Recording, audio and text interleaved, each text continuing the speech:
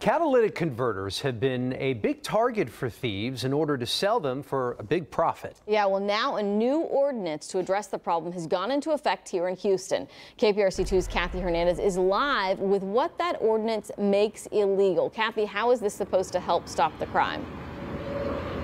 Well, good morning. First of all, I want to tell you it could happen anywhere at any time. Catalytic converter thefts actually just take seconds to steal the device from your vehicle. And why do they do it? They can turn around and sell it for hundreds of dollars, and then you're left with thousands of dollars in repairs. Take a look at this video. In the first 3 months of 2022, HPD reported more than 3,100 catalytic converter thefts, a 123% increase from last year. The ordinance is expected to stop business-to-business reselling of stolen catalytic converters and make it necessary for anyone that has a cut catalytic converter to show proof of ownership. Anyone without that proof could be charged with a misdemeanor.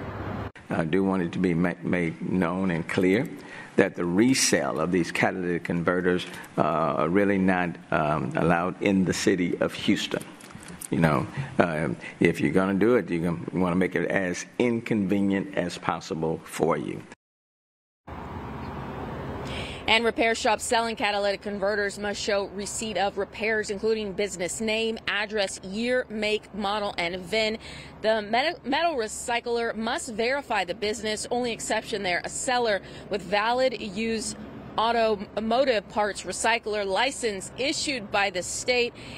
Individuals must show year, make, model, and VIN and copy of title or proof of ownership. The metal recycler buying the catalytic converter must take pictures of that device and then input that information in HPD's investigation system. Of course, again, this is just one way they're working to crack down on those catalytic converter thefts. Reporting live in Northwest Houston, Kathy Hernandez, KPRC 2 News.